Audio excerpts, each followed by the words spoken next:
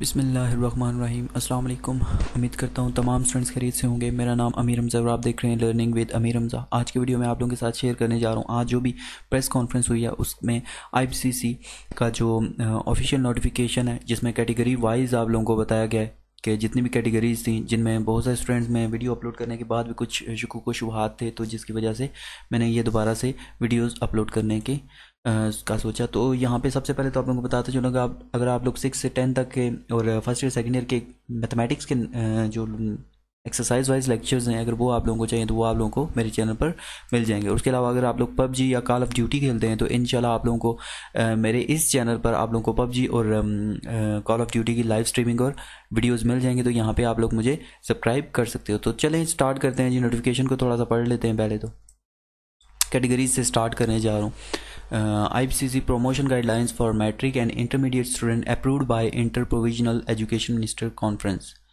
तो सबसे पहला है जी, all grade 9 and 11 students are to be promoted to grade 10 and 12 respectively. This will allow 100% of regular and private student of 9th and 11 grades to advance to the next level। पहली category तो clear है जी कि 9वीं और 11वीं जो है वो अगली क्लास में चले गए हैं, बेशक वो प्राइवेट हैं या रेगुलर है। नेक्स्ट में वो कहते हैं students promoted to grade 10 and 12 will not take a composite exam in 2021। यानी कि इसका मतलब है कि कंपोजिट एग्जाम्स यानी कि ये दोनों क्लासेस का एक साथ नहीं देंगे, बल्कि सिर्फ वो जो 9वीं से 10वीं में जा रहे हैं वो सिर्फ 10वीं का देंगे अगले साल, और 11वीं से जो 12वीं में जा रहे हैं वो सिर्फ 12वीं का एग्जाम्स देंगे। उसके बाद तीसरी कैटेगरी में वो कहते हैं grade 10 and 12 students who had passed all subject required in grade 9 and 11। 10वीं और 12वीं के स्टूडेंट जो पिछली क्लास यानी कि 9th और 11th में पूरी तरह से पास हो चुके हैं, पास grade 10 and grade 12 exam based on their 9th and 11th performance, जो उन्होंने पिछले साल परफॉर्मेंस दी है उनको देखते हुए उनको पास किया जाएगा। This will cater to a vast majority of students. All these students will get an additional 3% added to their total based of the previous exam. पिछले जितने भी हैं उनको डबल कर दिया जाएगा और डबल करने के बाद भी 3% इजाफी नंबर और दे दिए जाएंगे। Category number 4, the remaining students appearing in grade 10 and 12 examination who have failed up to 40% of grade 9 and 11 subject will be awarded passing marks.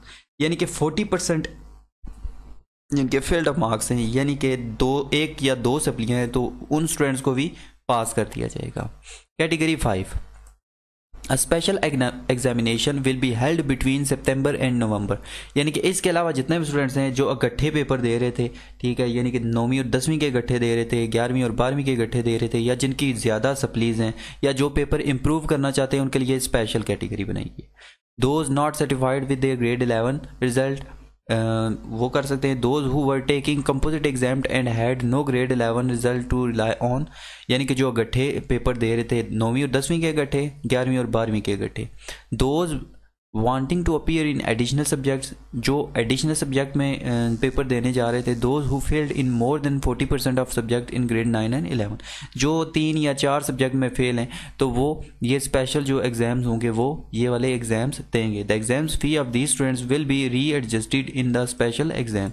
तो ये कैटेगरीज थी। उम्मीद है कि आप लोगों को समझ अब आ गई होगी। सब स्टूडेंट्स पास हैं, सिर्फ वो वाले स्टूडेंट जो दोनों सालों के इकट्ठे पेपर दे रहे हैं वो, और या जिनकी 3-4 सप्लियाँ हैं यानी 2 से ज़्यादा जिनकी सप्लीज़ हैं, तो वो वाले स्टूडेंट जो हैं वो स्पेशल जो एग्ज़ाम है वो देंगे। तो उसके बाद उनको भी नेक्स्ट क्लास में प्रमोट कर दिया जाएगा। उम्मीद है कि आप लोगों को समझ आ गया होगा। मज़ीद वीडियोज़ के लिए मेरे चैनल सब्सक्राइब करें और बेल आइकन पर क्लिक करें ताकि आप लोगों को मज़ीद वीडियोज़ मिलती रहें। तो मिलते हैं अपनी नेक्स्ट वीडियो में, तब तक के लिए अल्लाह हाफिज़।